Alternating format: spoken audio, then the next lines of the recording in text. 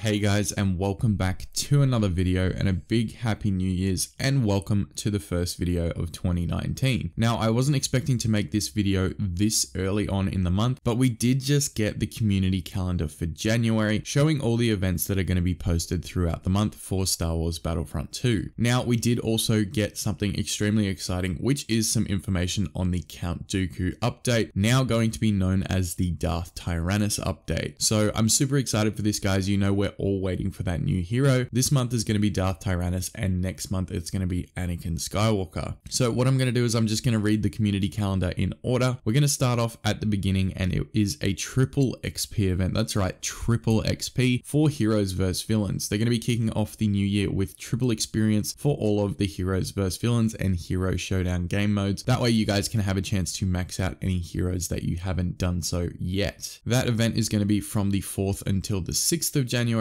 and then moving into the 11th to the 13th of January, it's going to be the same event except for troopers. So any of your regular troopers, assault officer, heavy or specialist are all going to get triple XP from the 11th to the 13th. So if they're not maxed out already, they should be after this event. Mine are already completely maxed out, so I'm not too concerned, but it's good for those new players that just got it over Christmas. From the 18th to the 20th, we again get another triple XP event for starfighters. I don't play a lot of starfighter assault modes, so I don't know if I'll be touching this too much, but maybe as the completionist inside me, if it does tend to bug me and I want to get some XP, I might play a little bit of starfighter. The next bit is on the 23rd of January, and this is where it gets extremely exciting, guys. This is where we get the Darth Tyrannus update. Now, obviously, Darth Tyrannus, also known as Count Dooku, will be releasing into the game on the 23rd. It also comes along with a new Count Dooku appearance called Dark Ritual. Now, not a lot of people know about this skin, but it is from an episode of the Clone Wars where him and Palpatine perform a dark ritual. I'm assuming this is the skin that they're going to be using because Count Dooku is very limited in appearances that we see him with on screen. So I'm going to say it's going to be this one, but don't quote me. We will see in a few weeks' time. Along with Count Dooku, we are getting the Coruscant Guard as the clone trooper appearance. I'm really excited for that because the Coruscant Guard looks amazing, and I definitely want to see how they look in Battlefront 2. And finally, from the 25th to the 27th is going to be a battle point event called Eras. Now, for all galactic assault maps, era appropriate heroes will have their battle points reduced by 50%, and non-era heroes will be unavailable. So for those of you that didn't want cross-era heroes during gameplay, this is your chance to test that out and see what it's going to be like with only era appropriate heroes, because non-era specific heroes will be unavailable during that time period. So from the 25th to the 27th. I'm interested to see how that's going to go. Not really sure if I like it. I don't mind the cross-era heroes. I think it's cool being able to pick whoever you want and practice your favorite hero on every single map, because some heroes are more suited to certain maps. So I think that could make it a little bit difficult for my gameplay style, but we'll see on the 25th to the 27th. Anyways, that's going to do it for today, guys. Let me know what you think of this update and drop down below if you are excited, and comment about Count Dooku. Smash that subscribe button if you are new, and I will see you in the next video.